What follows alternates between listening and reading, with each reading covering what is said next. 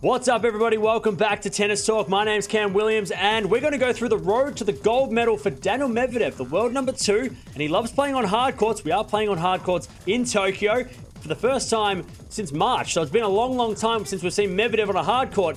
Got to the Australian Open final this year, so how far can he go in Tokyo in a best-of-3 set match? Let's go start with who he's playing in the first round. So Daniil Medvedev, he starts his campaign as the number 2 seed against Bublik. Now, he has played Bublik a couple of times, one of those times being a couple of weeks ago at the French Open, so he has some recent form against this guy, and Medvedev has a 2-0 head-to-head record against Bublik. The only time they played on a hard court, though, all the way back in 2016, with Medvedev getting a straight sets win in St. Petersburg in front of his Russian crowd. So you would expect that Medvedev on a hard court should get through his first round match against Bublik, but it's not going to be easy. His second round matchup is most likely going to be the veteran Istomin, so it would be a very interesting matchup because they actually have played on a futures tournament, so a very low tier tournament back in 2016. Istomin got the win there in straight sets, but it's a different story now. 2016, we're in 2021. Medvedev's a way different player than what he was back then. So Istomin, it's going to be a tough match if he is going to replicate that win that he got against Medvedev 5 years ago. If Medvedev does make it to the third round, he'll be taking on the world number 31, Fabio Fognini, who's coming in here as the 15th seed.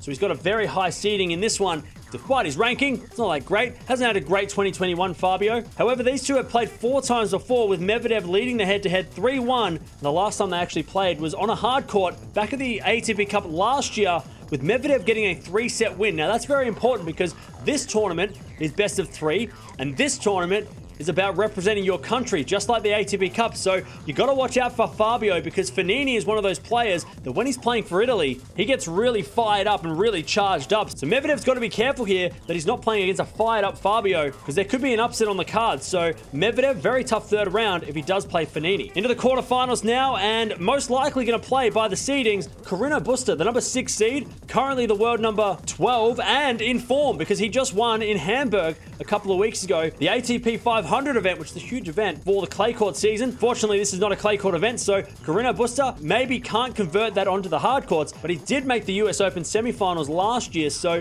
Carreño Busta does like playing on hard courts. These two have actually played 4 times before, with Medvedev leading the head-to-head 3-1 and 2-1 on hard courts. So you'd expect if they do play in the quarterfinals, Medvedev should get the win. But again, Carreño Busta, he doesn't mind playing on the hard courts. In best of 3 sets, we know anything can happen. Going into the semifinals now, and the most likely opponent for Medvedev is Stefanos Tsitsipas, the world number 4. Now, these two have played a lot of times before, 8 times in fact, and Medvedev has a commanding lead, 6-2 against Tsitsipas. Now, Tsitsipas did get their win the last time they played. That was at the French Open this year. That was a clay court event. Medvedev, however, won their last hard court matchup, which was at the Australian Open earlier this year, and he won in straight sets. Pretty convincing as well. So this is a hard court event. You'd expect Medvedev to have the edge over Tsitsipas in that semi-final. Getting to the gold medal match now, and the most likely scenario is that Medvedev will take on world number 1 Novak Djokovic in that gold medal final. Now, Djokovic does lead the head-to-head 5-3 against Medvedev, and they played at the Australian Open final, of course, with Medvedev barely getting any shots back from Djokovic. Djokovic was playing amazing in that final.